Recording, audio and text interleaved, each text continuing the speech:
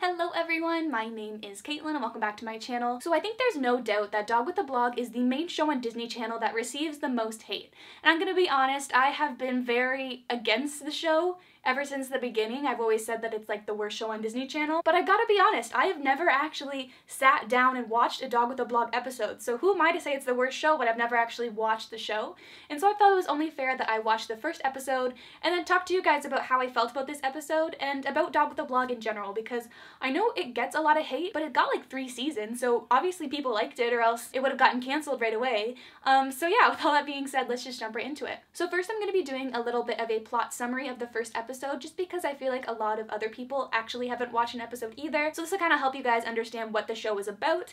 Then I'm going to talk about what I did like and what I didn't like, and then my overall final thoughts on Dog with a Blog after actually watching an episode. So the show starts out, we have this new blended family. We've got the older brother, who is actually the guy from Lemonade Mouth, and then the oldest sister, who is the little devil from Sunny with a Chance. So they keep on fighting, they're really not getting along, and so then the parents decide to adopt a dog because that'll fix all their problems apparently.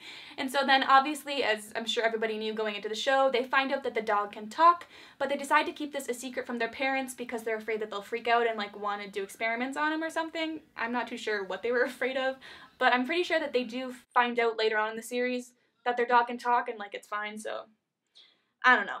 Anyways, they find out their dog can talk, everything's fine, until they're arguing again over who can get the living room, because that seems to be a common argument between the two of them, which is interesting.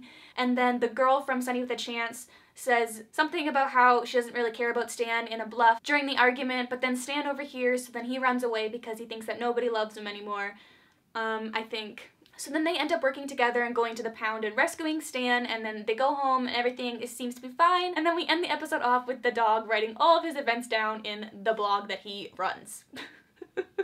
So some surprising things I actually liked about this episode was the whole blended family aspect. I really like that it was a blended family. We really don't see much of those on Disney Channel, and so the more, I think, the better. Although there were some things that I kind of felt were a little bit unrealistic. They talk about only having living together for a little while now, yet they're both already calling their parents mom and dad. And I'm like, that doesn't happen. It might in some blended families, but that's definitely not how things work in mine, and I feel like a lot of people call their step-parent by their first name. Obviously, there are some cases where step-kids decide to call their step-parent mom or dad, which is completely fine in that situation, but it just didn't really make sense here because they already established that they haven't been living together for that long. I also think it was really smart for them to have that big age difference between the two step-siblings, because it could have easily went into a Life with Derek kind of situation where there's some tension between the two of them, but because of that big age difference, that's not going to be an issue, so that was really smart on the show's part. And I do have to admit, the chemistry between the siblings is really good and believable, as well as the chemistry between the two parents. They seem like they know each other really well, and I like the scenes with them together. I think that they worked pretty well with one another. But moving on, of course there are going to be things that I didn't like with Dog with a Blog, and I've got to talk about them. So the animation, first of all, it's just not that impressive. It kind of reminded me of like watching Air Bud or something like that. And I gotta be honest, I found the dog to be kind of annoying. Like, none of his jokes stuck with me, and I was just kind of like, why are you talking? Like, what is your purpose of talking?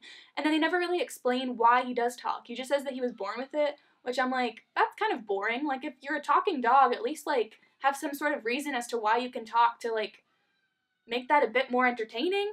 Like, just the fact that he was born with it, it was like, come on, come up with something cooler than that. I also found that sometimes it was hard to tell the difference between when the dog was talking or when he was just writing in his blog, because of, like I said earlier, the mouth animation really wasn't that great, and there isn't really a change in the sound of his voice between when he is writing in his blog or when he's like talking to the kids. I also just felt like, why does this dog need to talk? Like, he's not saying anything that's useful. He's basically just like a talking dog because that's kids' dreams, I guess, to have their dog talk. But then it's like, why does he need to talk? Nothing that he's saying is like important information. His character is kind of unlikable and annoying, and so it's just frustrating. But overall, I was surprised by the episode. I don't think it's as bad as everyone says that Dog with a Blog is. And honestly, I think a lot of people that say that Dog with a Blog is bad have not actually sat down and watched the show. I wouldn't say it's a bad show, I just don't think it's for me. It's not my kind of thing. Like, I couldn't see myself actually watching another episode. However, if any of you guys out there really like this show, and there's like a particular episode that's really good, like maybe there's a really great ship on this show that like I just haven't given a chance, leave in the comments down below if there is another episode that you think I should watch. I honestly don't think I could ever really get into this show, not because it's bad, I just don't think it's for me personally. And a lot of times on Disney Channel, their shows are perfect for the whole family, but this one in particular seems like it's really shooting for a younger audience, and sometimes some of the jokes I almost felt like belonged on Disney Junior instead. Overall, I do see why some people like it. Like, imagine if your dog talked. Like, that's a pretty cool concept on its own. I think the fact that he has a blog is the part that's like, why? Like, I literally wrote down in my notes, why does he have a blog though? I don't understand why he needs a blog. No dogs are reading blogs. Like, is anyone actually reading this blog that the dog has? I don't think so. So like, why have a blog? But I'm happy I gave it a chance. Like, I don't like judging something when I've never actually seen it.